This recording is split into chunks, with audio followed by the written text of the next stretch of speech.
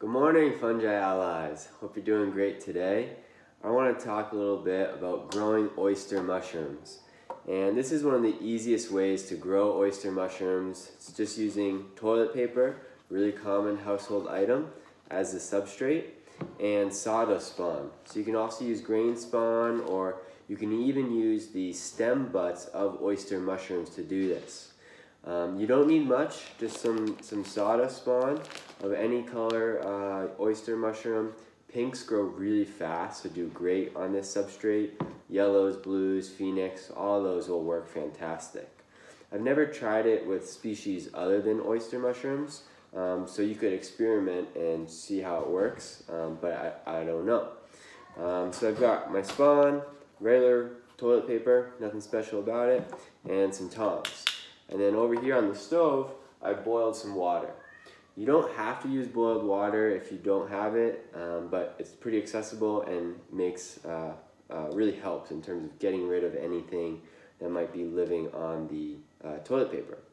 I've also got a plastic bag here to wrap the toilet paper in. So first step, we'll break up this spawn. So we take our sawdust spawn and just kind of break it up into little pieces.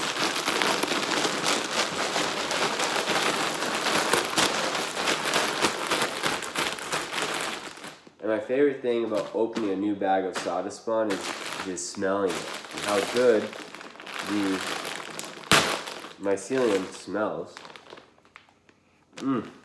So sweet. Yeah, it's like nice forest floor, good aroma. So we got our sawdust spawn ready to go, and we'll take our plastic bag that this toilet paper is going to live in, and put a little bit of spawn at the very bottom.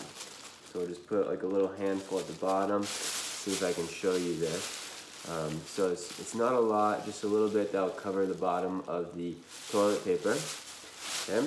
And then take our toilet paper in the tongs, and dip it in the boiling water.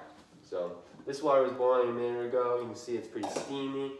I'm going to just dip this in, making sure the water doesn't overflow. Perfect. And you can watch the toilet paper really take the water in, and it kind of starts from the outside turning wrinkly and is just absorbing moisture.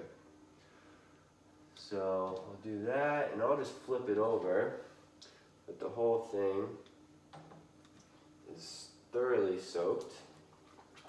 Okay, and then we can just take this out and let it drain.